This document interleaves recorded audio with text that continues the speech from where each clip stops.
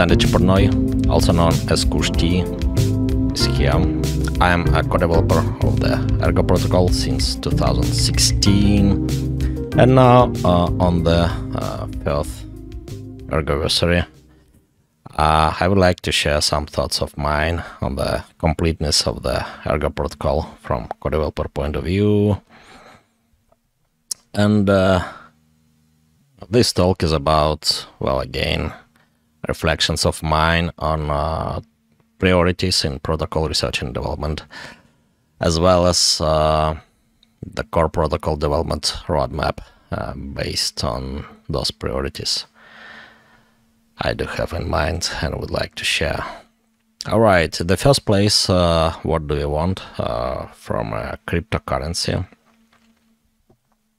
So we want for security, means resilience to known attack vectors, and even more in some sense security against unknown attacks if adversarial limits are known. Then we want for decentralization. There are some talks explaining what could it mean in details.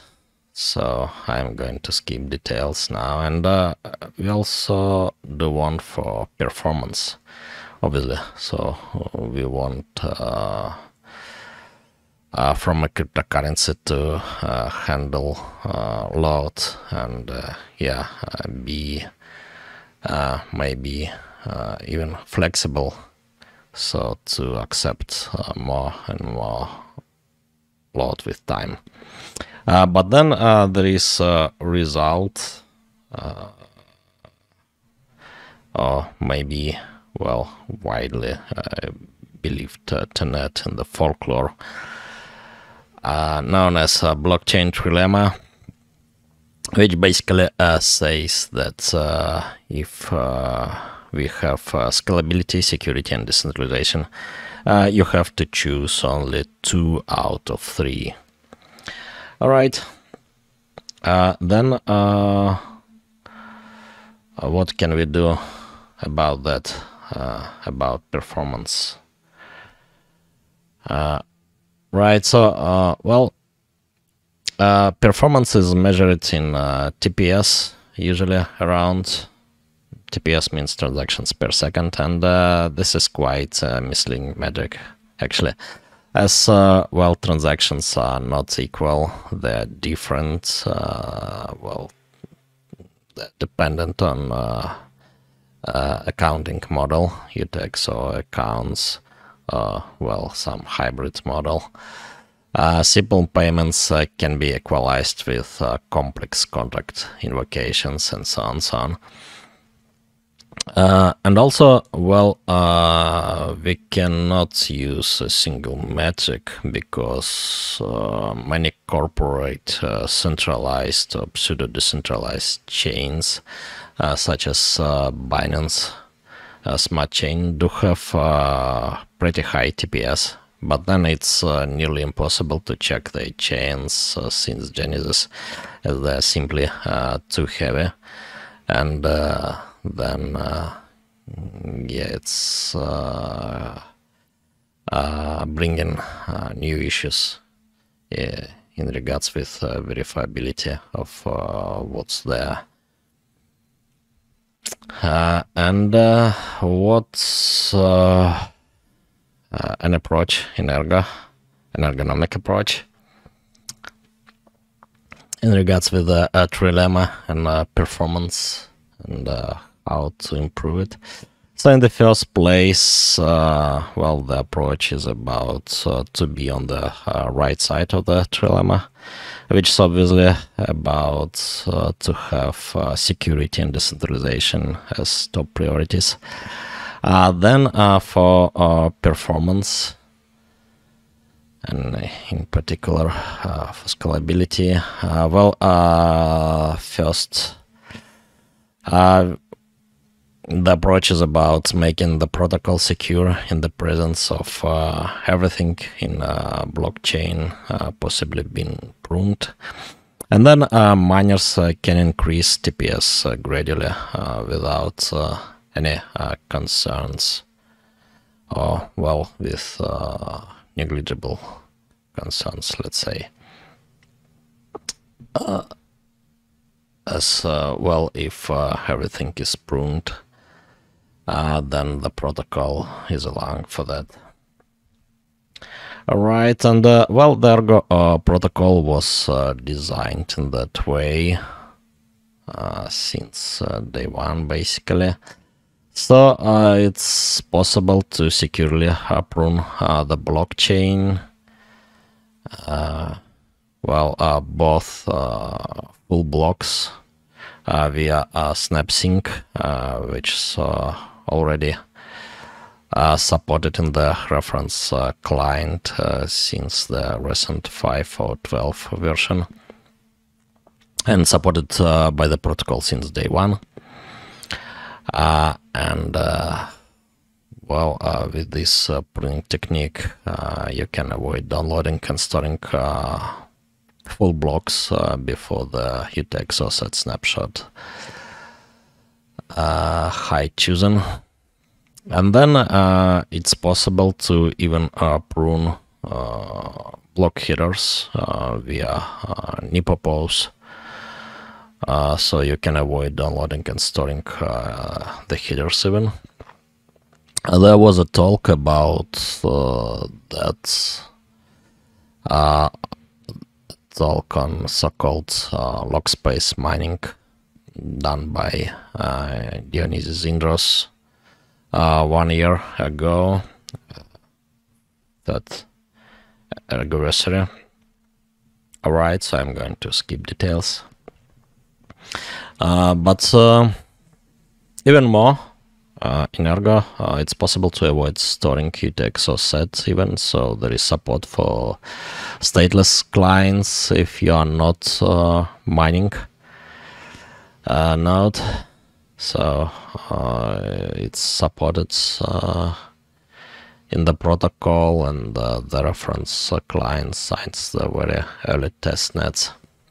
There are good presentations on that from Real World Crypto 2016 even. There is also some presentation by Professor Leo Rezin. Alright, but then there is also well, economic tool which is actually helping with pruning.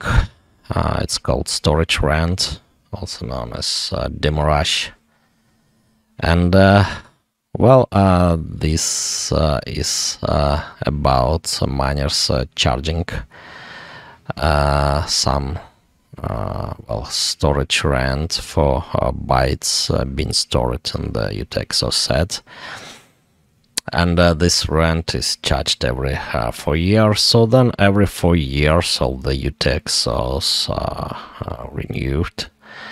Then even if every node in the network has 4 years of history maximum, it is still okay for wallets and applications. So it's still possible to find UTXOs which are yours, even if every node is pruning everything before last 4 years. Alright, so then with time, nodes can slowly adopt such pruning even by default if no extra indexes are on, right? So if they are on, then it is assumed that this node is basically willing to have Explorer-like capabilities, so well, being able to analyze historical data, not just having currently unspent UTXOs. Then in the presence of Explorer nodes, at least one publicly available, the security is still the same basically. And even if there are no Explorer nodes, then yeah, well, at least 4 years of history can be objectively verified, and for the time before last 4 years, there is well, what Vitalik is calling weak subjectivity, but here it's actually pretty strong, right? So there are commitments in the block header still, even if transaction data is not available, so you can check, you can trust that there is actually the blockchain with most of work. So as well, there is no any chain with more work absorbed being shown, then yeah, you can actually trust this chain, right? And yeah, it's security wise pretty much the same. Right, then yeah, let's talk about completeness of the protocol as we have it. Means do we need to add more features actually in regards with scalability, performance in the first place? And yeah, in the first place, let me note that security-wise and decentralization-wise, the protocol is quite perfect now. So yeah, all the improvements which can be proposed, well, not improving security and decentralization in a probable way, let's say. Right, and well, in Ergo, we have now your assumptions approach to study the protocol from a security point of view, from assumptions it is relying on in the first place.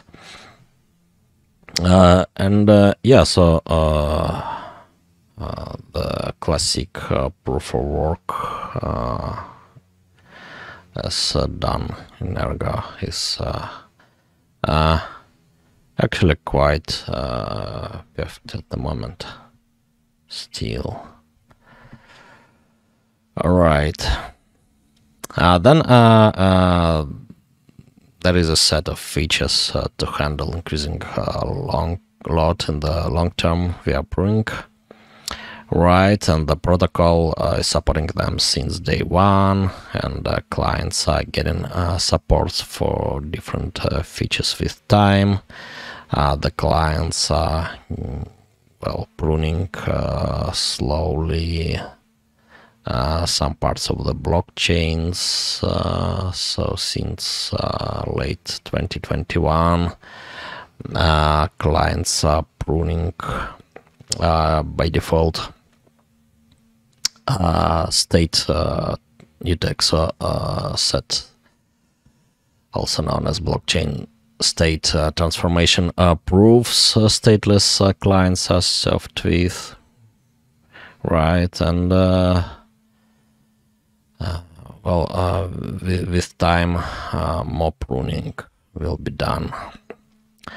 And then miners can increase TPS limits organically as well more performant clients appear, and no forks needed for going towards that direction, just client improvements.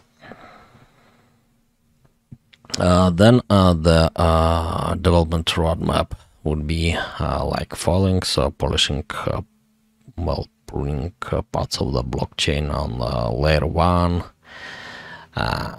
make it flexible so it's up to a node which parts of the blockchain to store. Well, there are certain complexities involved in regards with peer-to-peer layer, but they're solvable. Then yeah, what's actually on the table is further optimizations in transactions validation, mempool, optimizing internal data structures, parallel processing of transactions, and so on, so on. So this work is going on all the time since 2020.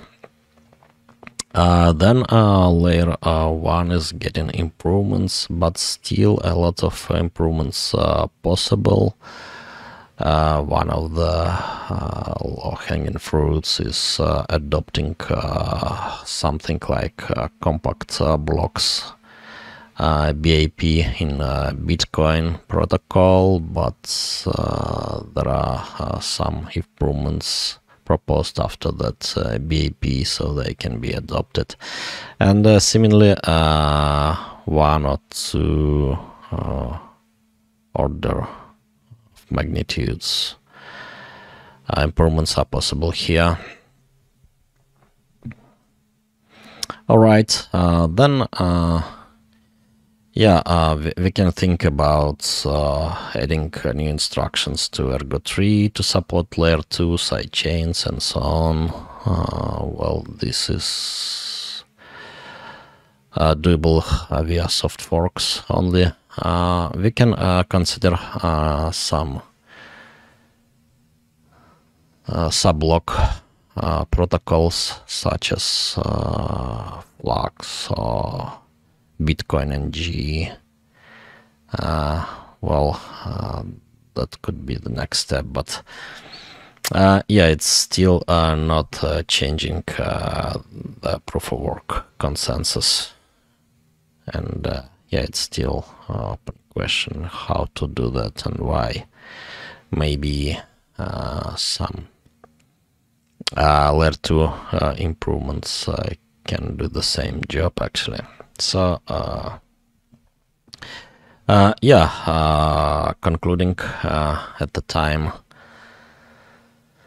the protocol is pretty complete, and well, all the improvements would be not breaking, so not painful to network participants. And yeah, lots of improvements are possible. So, well, performance wise, a lot of achievements ahead. Thank you for your attention.